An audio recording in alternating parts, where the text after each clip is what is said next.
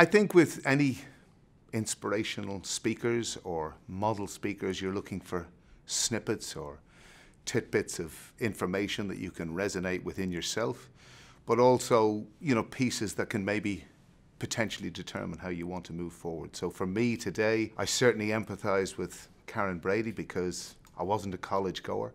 I could have gone to college, but I had a vision, I had an idea what I wanted to do. In the first instance, it was probably to be a professional cricketer. There probably wasn't going to be enough money in that. I certainly had an interest in business, had a great interest in business, and you know, perhaps the core values that she talked about and that little bit of instinct, that relationship, that whole drive around what you do, I kind of empathise with, and it was delivered in a very humorous fashion, and I certainly enjoyed that. And I very much enjoyed Gary, because one of the big things I think that people may come away from in these things, and it certainly was for me, you've got to embrace failure.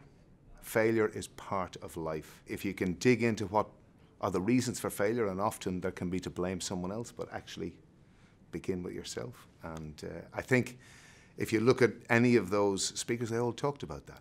And again, if you embrace it, take it on, face it, drive it, push forward, it's amazing the empowerment it can actually give you. And you know, that certainly has happened to me in my career.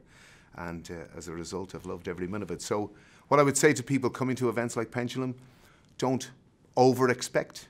Just take little bits from each of the sections. Certain things will tickle your beans. There's a relationship.